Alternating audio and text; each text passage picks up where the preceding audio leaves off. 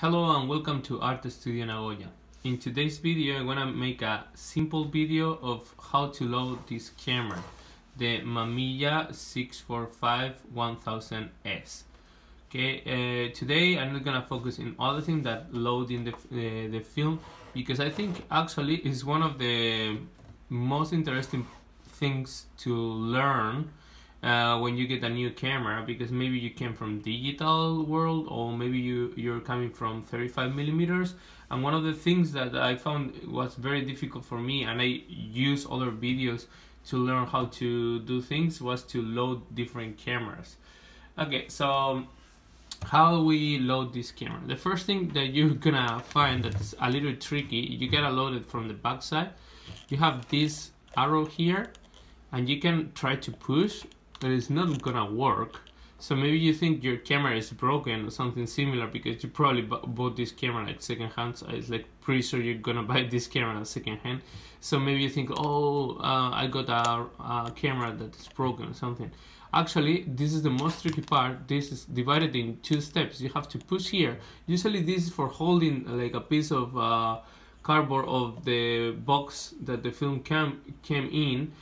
So you can remember what type of film you're using. But in this case, have this secret thing that you open the camera, and honestly, if someone don't tell you, it's impossible that you're gonna find out that you have to press here and then do this to open. It's absolutely impossible. I think it's mad that they didn't put any mark or anything like push here or something, but it's the way it works. So you need to know that. That's the first step, and I think one of the most difficult things in this camera.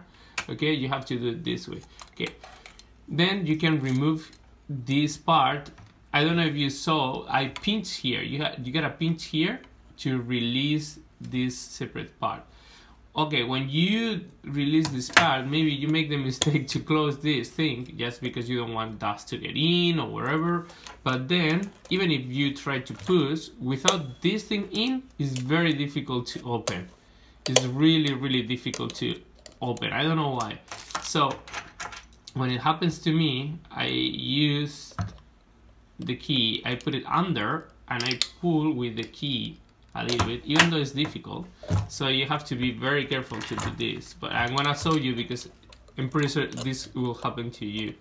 Okay, you gotta be careful, you don't want to scratch your camera or anything, but you push here and you put this one in and push, and then you can open. Okay, and leave it open. Okay, trust me, leave it open because it's gonna be easier. This way it's fine. Okay, so next thing you need to know is if you have your spool in the correct place. In this case, I usually have the good habit of put it as soon as I finish in the correct place. So you have some pictures with a description. This is the empty spool. This is the empty spool. So you're gonna put it here. Okay, match this one. When you match this one, you close here.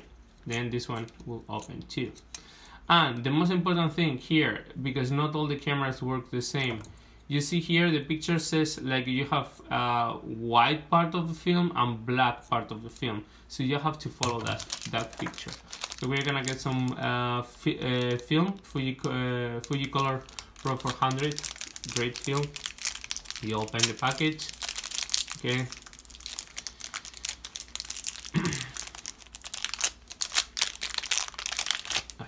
That's go away, and then you gotta remove this thing.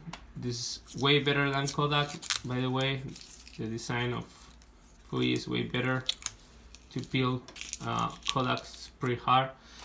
You can see my video with Ricoflex and how I try to open the Kodak one. Okay, you got this thing, so you follow the picture. This is the white part, and here you have the black part. Okay, that's the important thing. This black part have to match the drawing. Okay, so you're gonna put it this way.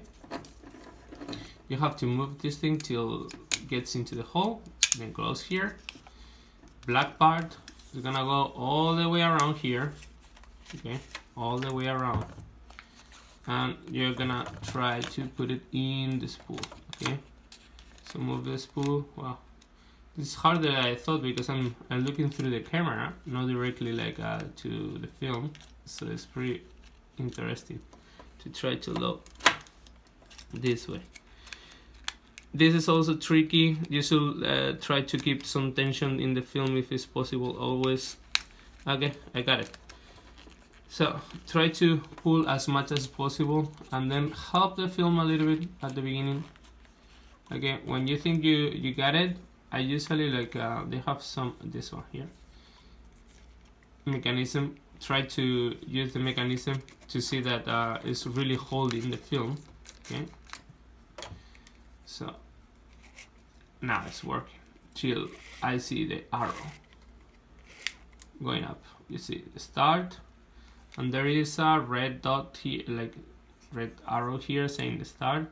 So let's see if I can show you this one. You should match one with the other. Okay, we got it there.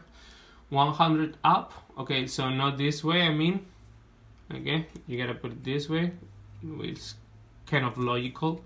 And then you open again, you pinch, insert, be sure, push here, that is okay, close, click, you hear that click, and then here's where you're gonna have your,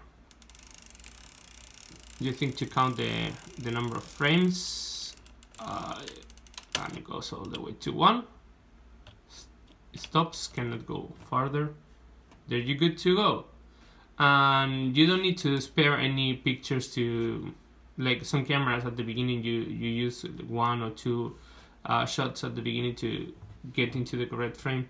This is working from the first one, okay, and you only have 16, so you wanna keep it that way, like use all the photos. The other thing that you should where is it? Here. As soon as you load, and for me it's related with loading film, so I'm gonna show you. You should check that your ISO is in 400, okay, and that's kind of should be your habit, okay. As soon as you change the film, check that the ISO is matching the ISO of the film that you're using. After that, you're all good to start shooting. Okay, thank you for watching the video. I hope this can be useful in the future for you. Like if you bought this camera and you're wondering how to use it, this is the first basic step. After this step, it's just basically shooting like any other camera. So if you like it, please give a like and subscribe. I will keep uploading videos to try to help people that want to get into film photography with the little things that I know. Thank you for watching. Enjoy shooting your camera. See you in the next video. Bye.